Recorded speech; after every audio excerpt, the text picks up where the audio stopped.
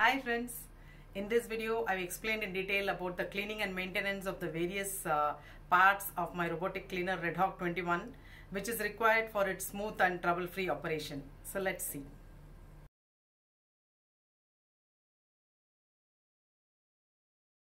So the first thing to be cleaned is the dust box here.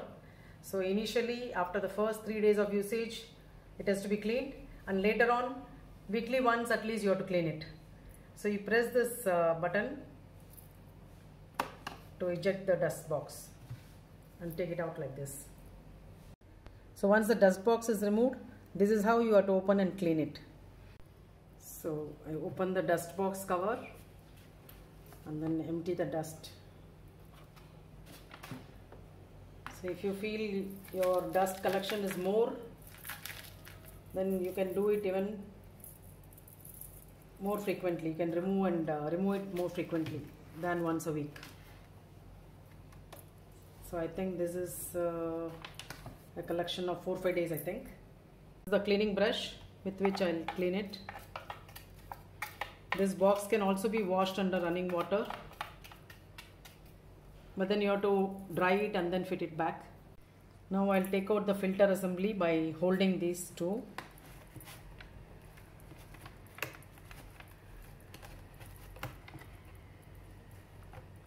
This again needs to be cleaned with a brush. So they have provided this brush mainly for cleaning these things. So this is the filter screen which I clean now. Now I also remove this sponge. This also needs to be cleaned. Now this also can be removed.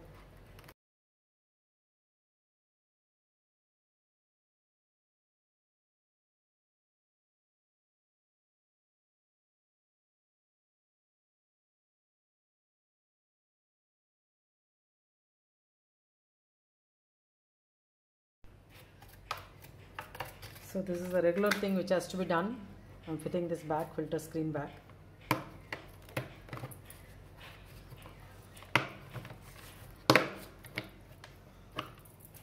And then closing the dust box cover. So now I'll fix the dust box back into the vacuum cleaner.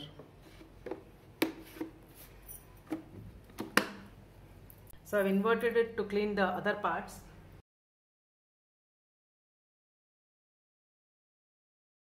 So firstly I'll clean the charging pole pieces. You can see them here. For this the power has to be off. So you wipe it with a dry cloth.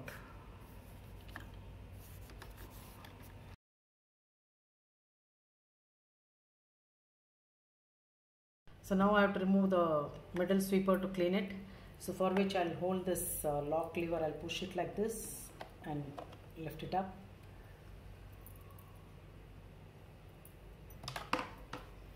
And this is the middle sweeper. Here again I have to pull it out like this. So you can see all the dust and hair, human hair accumulated. So for this brush has got a blade here,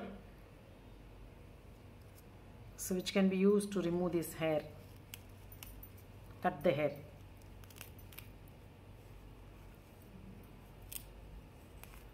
You can see so much of hair is entangled.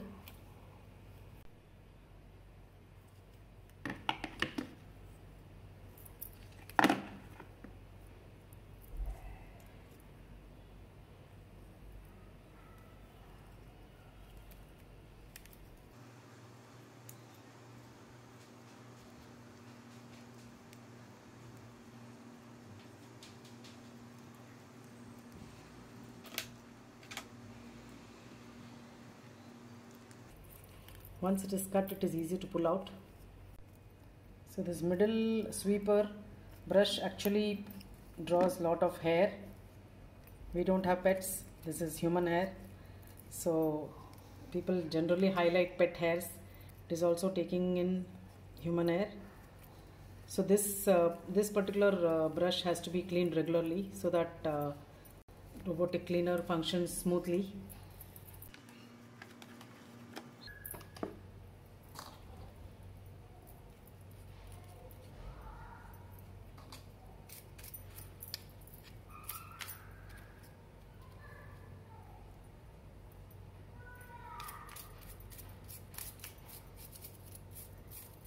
So much of hair is entangled in this middle sweeper brush. So now that I've cleaned it, I'll put this back. So this end will go here.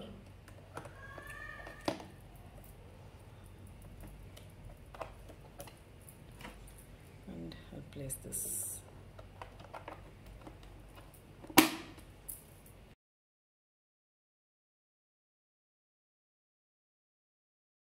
Next is the cleaning of the front wheel.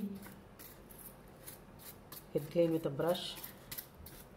This has to be done regularly. The cleaning of the front wheel, the left and right wheel. Here too you have to check whether any hair is entangled.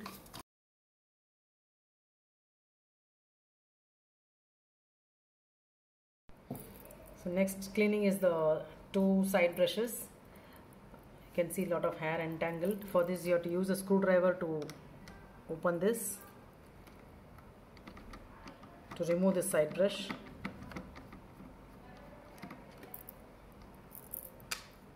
You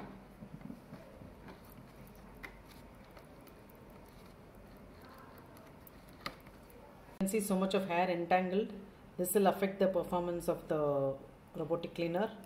So this has to be removed regularly.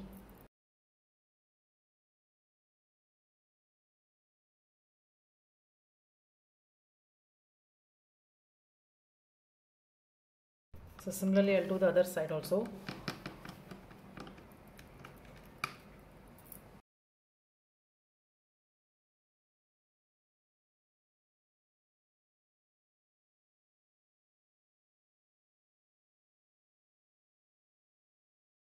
Last but the most important cleaning is the cleaning of the sensors.